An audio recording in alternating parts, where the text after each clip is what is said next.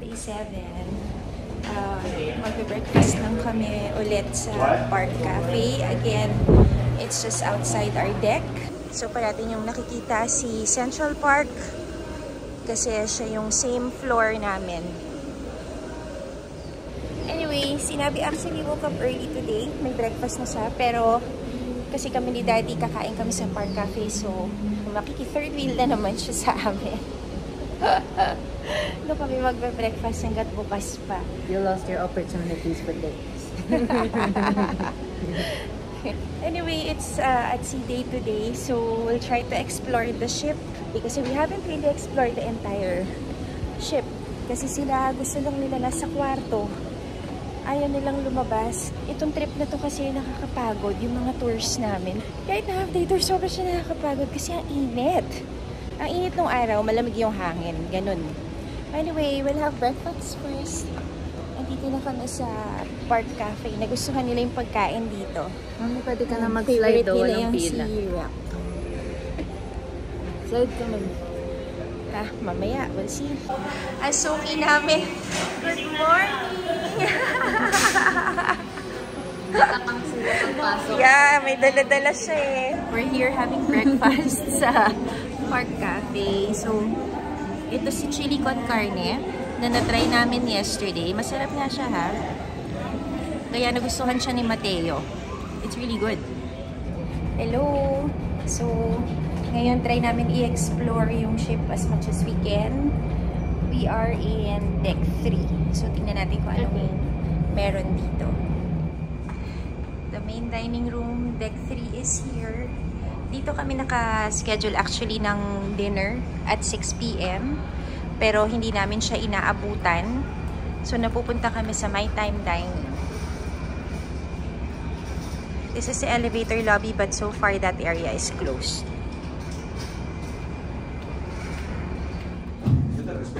Deck 4.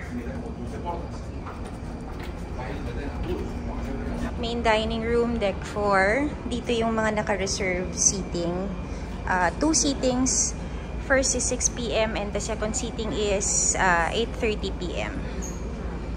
Izumi restaurant is there. Specialty restaurant siya. And the casino. Ayan. Ngayon it's empty pero sa gabi maraming naglalaro actually.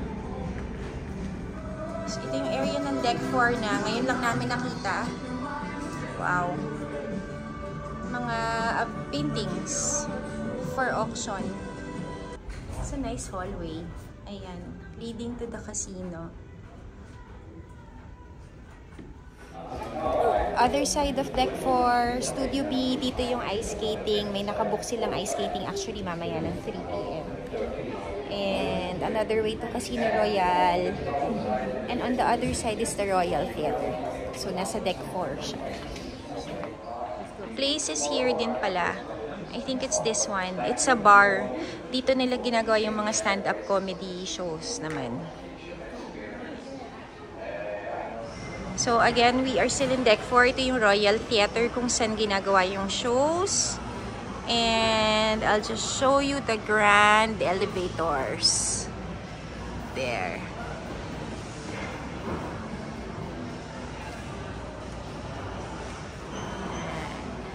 So, the only time na nakapasok kami ngayon sa Royal Theater is dahil dyan yung meeting place namin for the tours. Pero, yung mga kids right now, they're not interested to watch the shows. So, hindi pa kami nakakanood ng show dyan sa Royal Theater. Nakaakyat na kami sa Deck 5. Ang tawag pala nila dito sa area ng Deck 4 is Entertainment Place. So, we're back to the promenade. May Starbucks sa gitna. This place is surrounded by bars and shops. And Sorrentos. Yeah, Sorrentos is here. There. Actually, yung Starbucks dito, same price lang naman siya sa labas. Ayan yung price. We're waiting for our drink dito sa Starbucks. And we noticed, Pinoy sila lahat. Yung mga, barista. They're all from the Philippines. We're getting our Starbucks drink. They're all Pinoy. Pinoy kayo lahat, ano? Kaaliw. They're all Pinoy here in Starbucks. Ang galing ni Starbucks, no? Kahit saan talaga they have captured the market. So, tingnan mo, kahit kami nandito sa ship, Starbucks pa rin. Ano to? May caramel ribbon ka. Masarap, pero ang tamis. Yung sa akin masarap, si hazelnut oat milk latte. So again, this is the Royal Promenade. Sorrento's is over there. And the shops are here also. Ayan si Sorrento's. They're open na. They're open kasi from 12 noon lang to 2 a.m. I think. And the bars are here.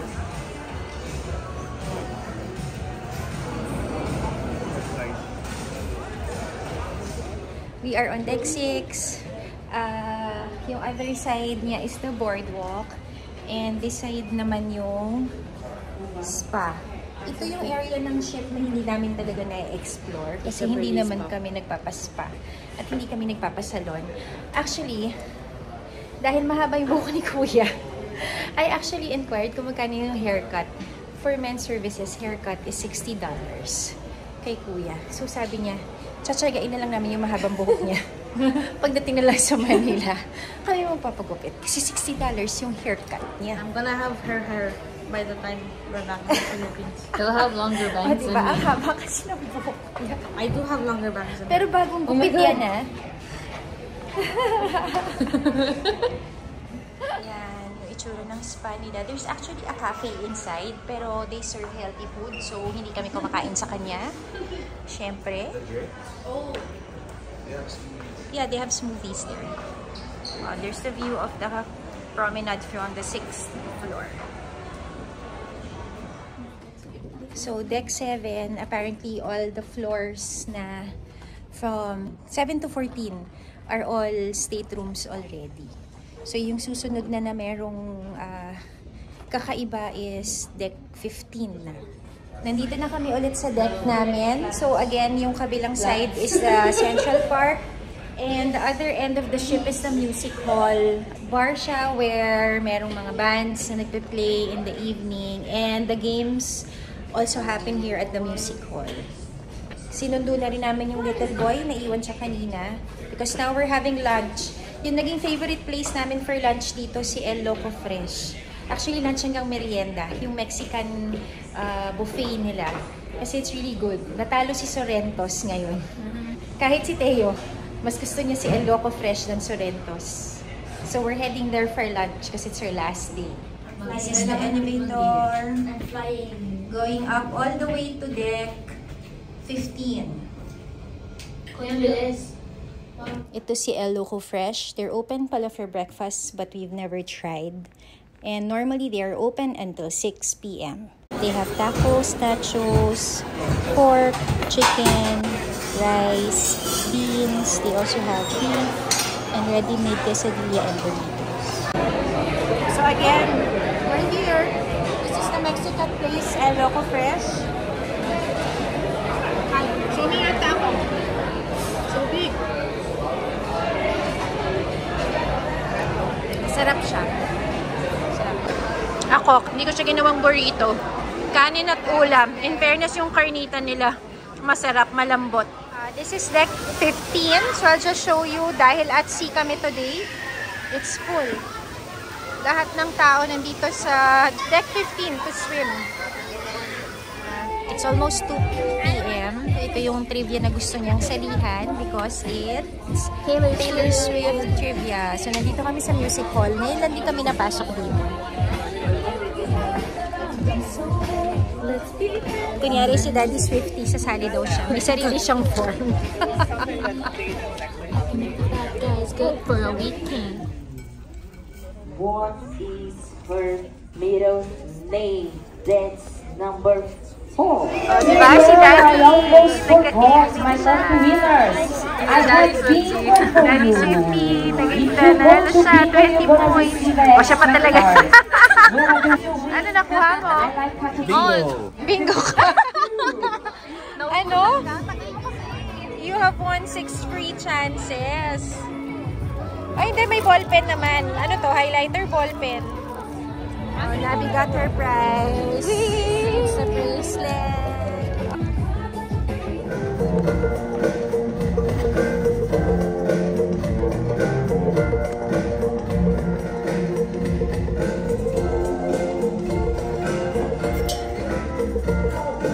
I thought you wanted me to video you. I haven't done this in years.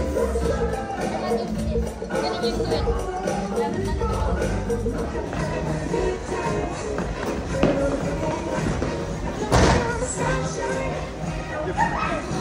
Why did you get off?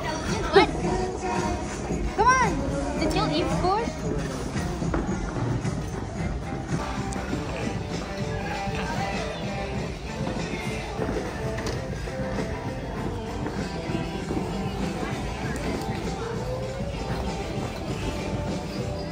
Anyway, we're done ice skating. Hindi ko pala na intro kanina kasi dire-diretso kaming kumuha ng ng skates. So, the ice skating is free. You just have to make sure that you register in the app upon arriving in the ship and connecting to the ship's Wi-Fi. Pero actually, if they have available slots naman, you can walk in. Oh, how is the ice skating? Slippery. O ngayon, papunta daw kami sa abyss. Kinukulit nila ako. It's the correct way. Thank you.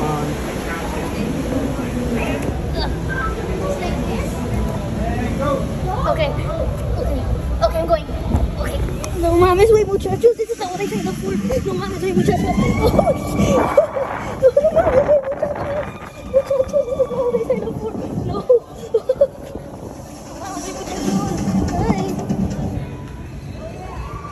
Oh, wow. Oh, I'm so dizzy.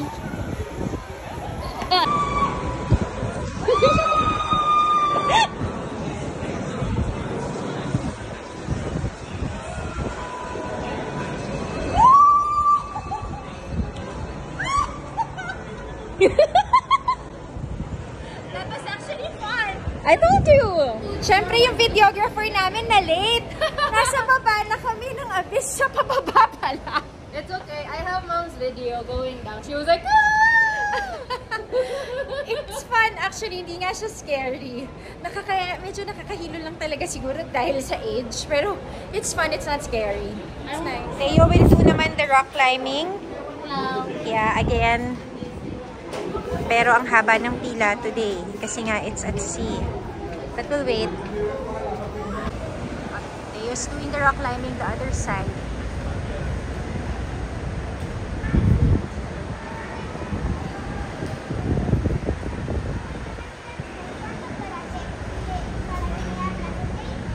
Oh, that's easy.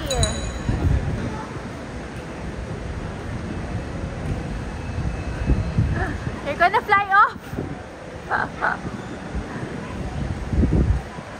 we're going to do the carousel because it's for free. It's the most extreme ride. Ito yung counterpart ni bump car. Ay, ate.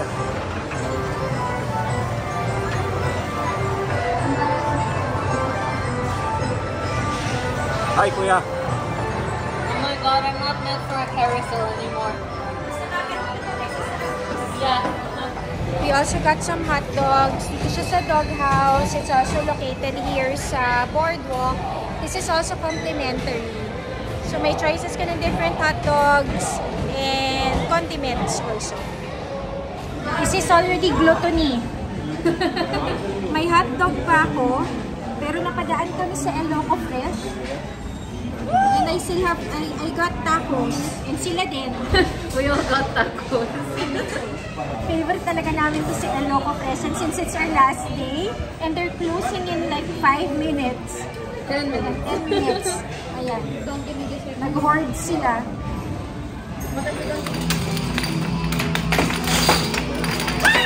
Someone wants to do some arcade games.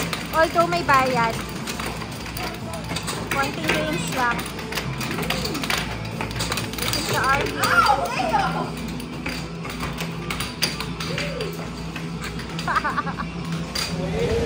The kids want to do zip line na naman. Ayan. dyan since it's our last day and they're closing soon. So, sinusulit na nila yung mga activities na pwede nilang gawin.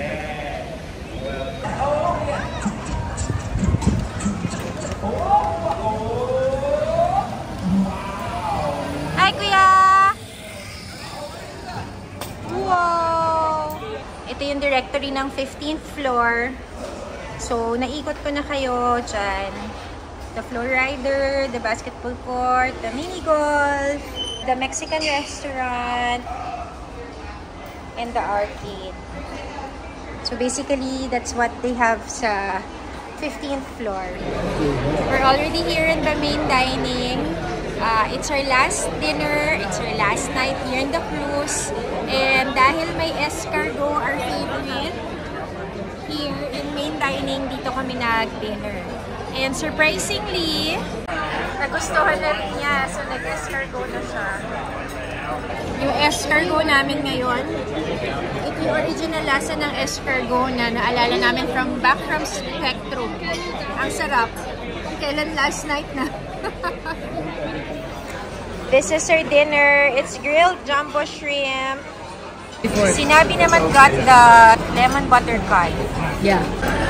Si Daddy naman got the spicy shrimp jalfrezi. Basically, it's a shrimp curry. And it comes with naan bread. And roti pala.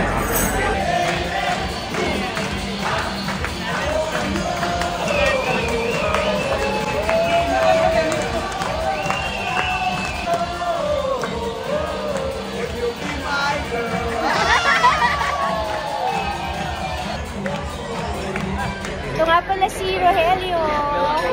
Nakilala namin siya dito sa main dining. From Philippines. Yes, from the Philippines. Hello! Siya yung tumutulong sa amin dito na tinulungan niya kami kumuha ng table.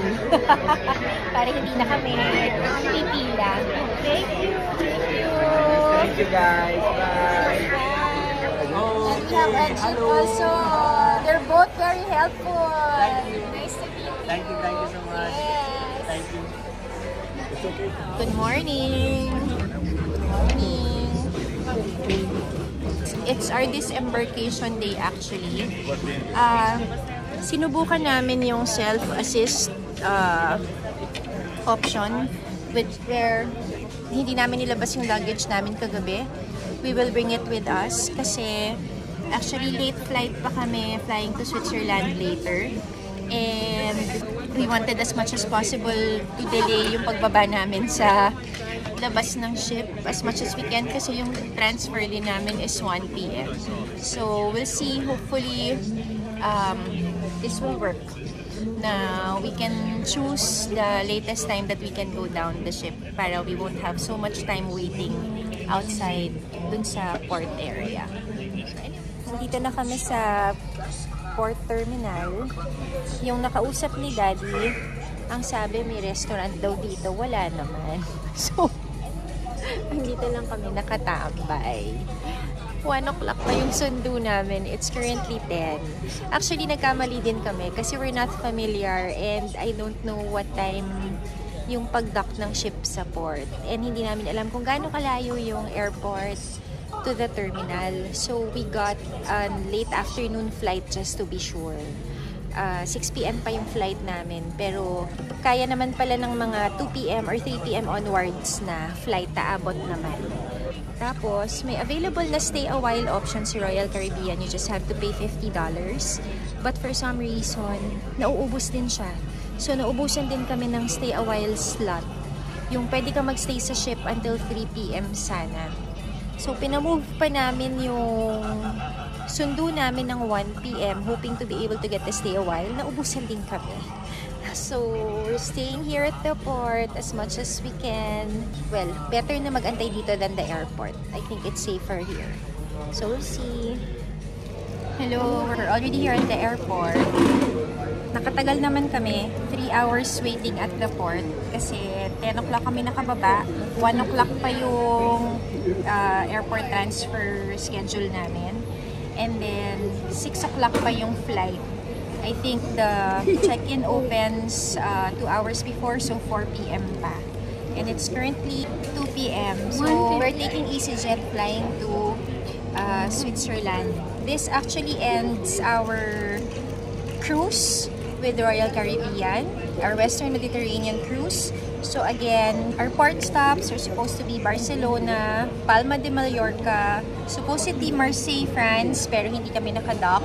La Spezia in Italy, Civitavecchia Port, gateway to Rome, and Naples, Italy. And so far, out of all the ports, which one is your favorite? Rome. Huh?